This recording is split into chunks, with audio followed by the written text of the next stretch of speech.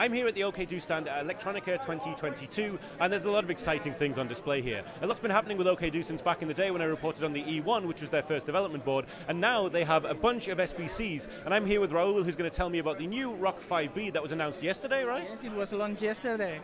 Yeah, so this is the Rock 5B. It is powered by a Rockchip, which is the RK3588. It's a hecta-core. Yep. It has a Mali GPU and it has a MPU as well.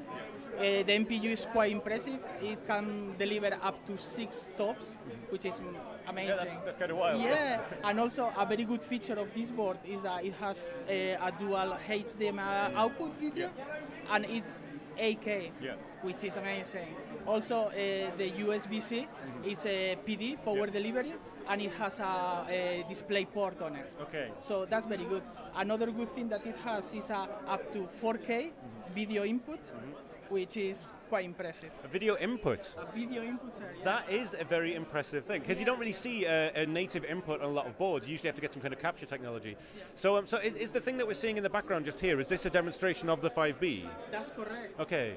So what you are seeing is just a collection of videos, the training videos, and what the demo does is you have a visual that you want to capture or monitor, and then if anything or anyone gets into the target view, is being recognized. Yeah. But if you think about it, it can be, you can add another layer of software and start recognizing behaviors or whatever you want to do. Yeah. And something that I think is very impressive is that it is a fanless board, and can you touch it?